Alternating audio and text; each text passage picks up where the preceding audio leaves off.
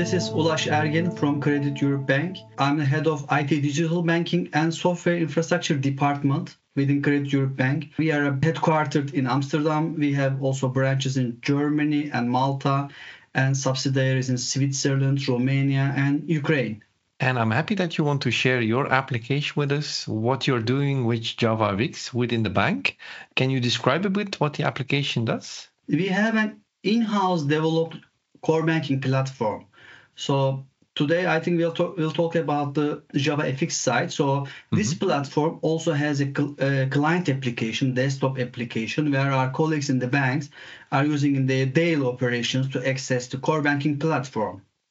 Basically, it's the client application that's running on the desktop. You make us a bit curious. Can you show it actually, how it looks like and what it actually does? Yeah, this is the application.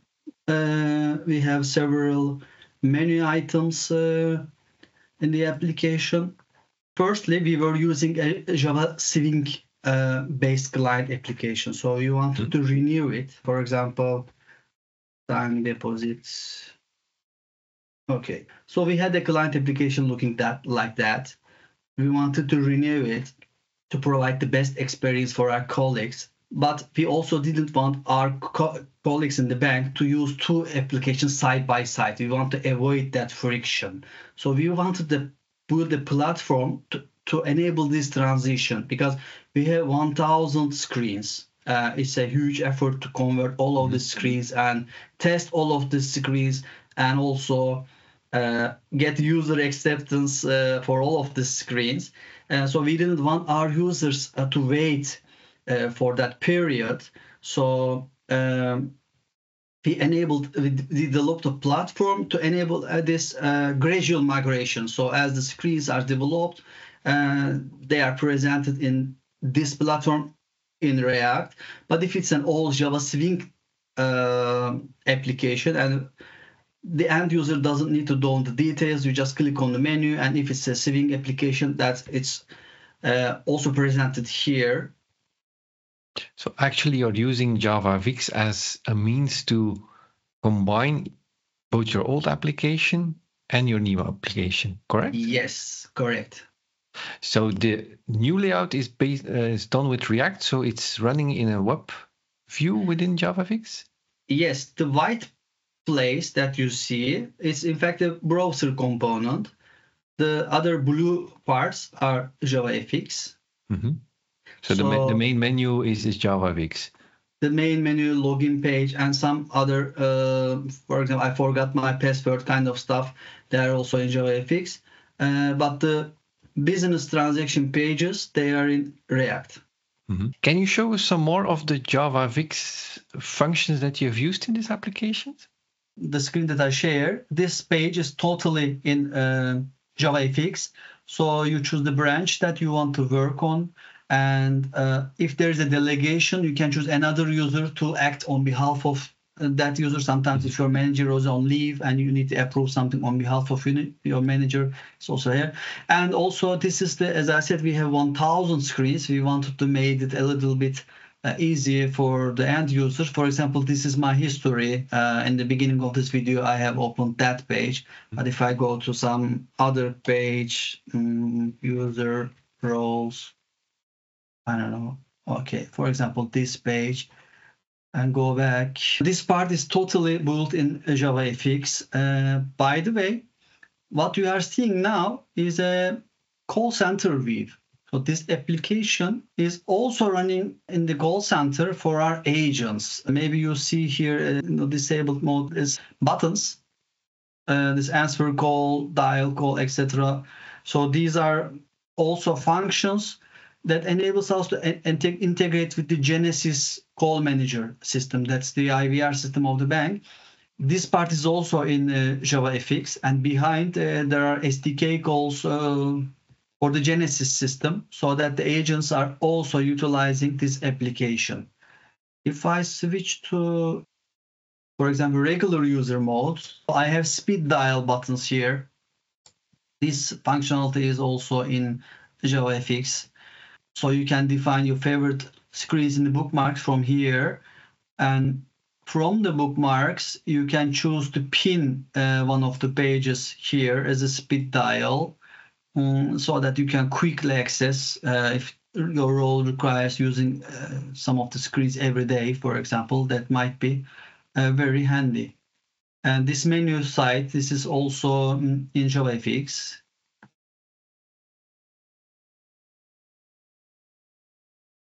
This part, they are all in JavaFX. I like that you can search for a menu, because I can imagine with all those screens that it becomes very difficult to find a specific screen if you're new to this environment. Yes, this feature also is one of my favorites, so that's why I want to show it. Or, for example, if you are on a page with some, you can access the search function. This is a JavaFX also feature, so you can switch to other page quickly here using the Spotlight search functionality. Banks need really reliable software, because you're maintaining the money of the people. So that's a very important asset for everyone. And banks are, by definition, a bit traditional in the technology they choose. Is that also why you're within that Java environment? Being in the IT world in 25 years, and as a person that who always worked in banks, I'm a first and the witness of this. Yes, banks are conservative. After all, we are talking about customers access and heavy regulation. That's for sure. But Java, it's in fact a strategic selection for us. As I said, our core banking system is a platform developed in-house in Java several years ago, and it's also being migrated to our subsidiaries in several countries. So we also have a very strong engineering culture with Java. It's been proven safe for the last 25 years. So that was an easy choice for us to proceed with Java. Yeah, I think that's one of the main plus points of Java is stability. Even if it evolves now with all these new versions coming out every 6 months, we have a very stable foundation. Yes, we also have some experience on that front also. This call is mostly about JavaFX, but allow me to switch to that part also. Our core banking platform is developed in Java several years ago with some technologies. Some of them need to be renovated. So we also started a renovation program for our core banking system. So previously our systems were running on IBM AIX and WebSphere application servers. Now we moved to Red Hat Linux and Open Liberty application server. And in parallel with that, we moved all our systems in the core banking ecosystem from Java 8 to Java 21. And also, as I mentioned, during the digitalization program, we also gained lots of experience with the cloud native technologies. So our retail banking, our corporate banking, they are all running on cloud. So we wanted to modernize our core banking system to the cloud native way, start some initiatives for that. We Dockerized our applications, run it on Microsoft Azure, made some kind of POC. All of these things in the Java ecosystem were very, of course, not easy, but achievable. We have a strong engineering culture thanks to the great team that we have. We had achieved all of those with little difficulty, I must say. And Java has proven itself one more time as rock solid. And I think the developers also like that you moved to Java 21 because you have all these improvements in the language, making developer life a lot easier now. Yes, that was also one of the main targets of this. Of course, modernization is also a very big motivation for us going cloud native, but also improving developer experience is one of the aims. While talking about developer experience, another thing came to my mind. As Credit Europe Bank, our first experience with Java FX was a developer tool. As I mentioned, this is a platform and it also comes with some plugins for developers. We had an Eclipse plugin, and we wanted to renew it, get rid of it. And let me share my screen again. As you see, there are several items to do here. It's related with our platform. For example, when you need to, when a developer makes a new API service or wants to change, or if you are writing a new query, you need to define them in the data dictionary, such kind of rules. And these are not only for the sake of definition or governance, the runtime also utilizes these definitions to execute the queries or API. So it's a very critical tool for daily life of our developers. So while getting rid of this Eclipse plugin, we wanted to experience with JavaFX to see where this technology is. So this is the first tool that gave us courage also to replace our core banking platform with the JavaFX. So this tool that we see now is created with JavaFX as an internal tool. Yes, all of these screens, everything is in JavaFX. They are used by all the developers of Credit Europe Bank in several countries, enterprise-wide. I think that's one of the great things. So JavaFX is used a lot internally in companies to very easily create an application that can be shared within developers or other teams so that they can have some workflow which is optimized and simplified. In our case, we had, as I mentioned, a very strong Java team with a very strong engineering culture and in-house building experience.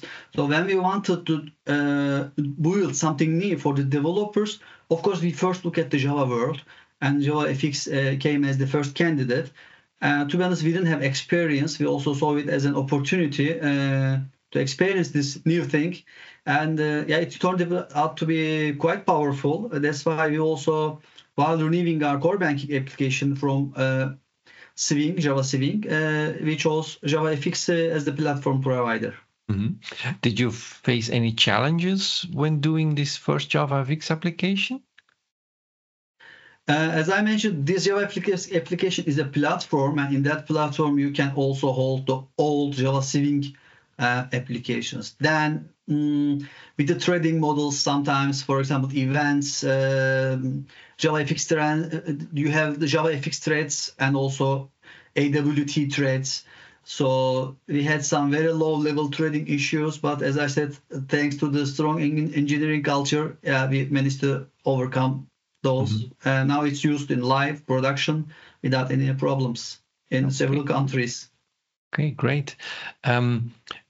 Is this something that you think you could achieve with JavaFX, which would have been very hard with another framework or solution?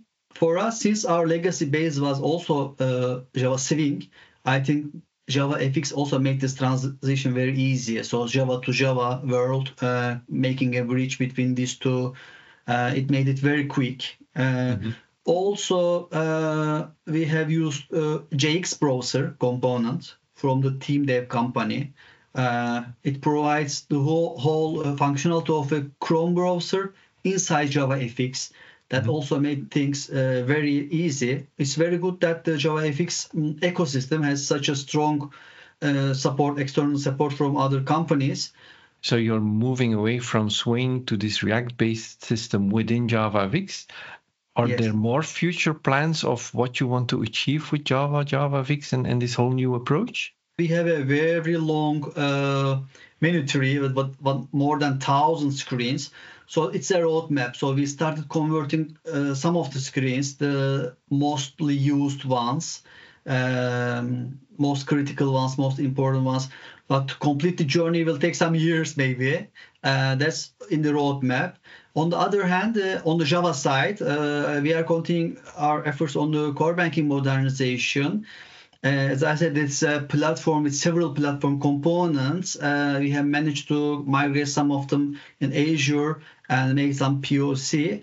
But that was a hybrid thing, so some of the things were still running in the data center. So the next plan is to run whole platform in Azure in a cloud-native way. That's one of the exciting projects ahead of us. Yeah, exciting, probably also a bit challenging, but isn't that a good approach for other companies who are let's say, stuck on some old architecture to move away part by part and have an interface which is very dynamic so you can indeed link to this new service? Is that not an easy way forward for companies who are stuck to an old architecture?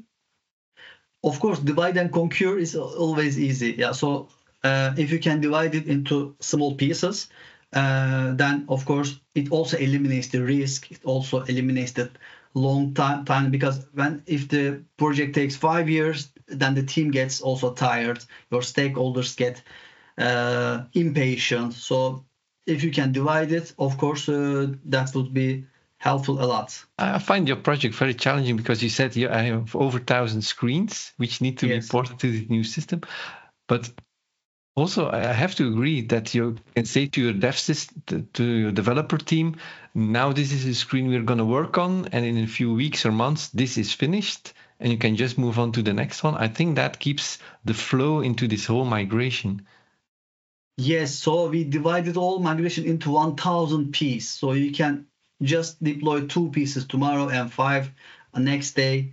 So it's very smooth. And users, they don't need to know if this is the old system or new system. Since we avoided having 2 separate desktop applications running concurrently, they always use one system, and that system knows to show the React page or the Java Swing page.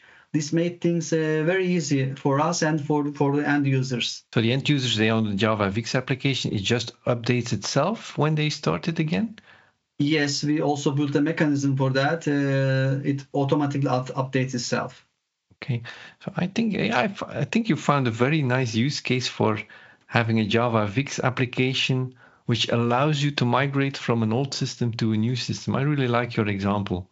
Yeah, good to hear. Thanks.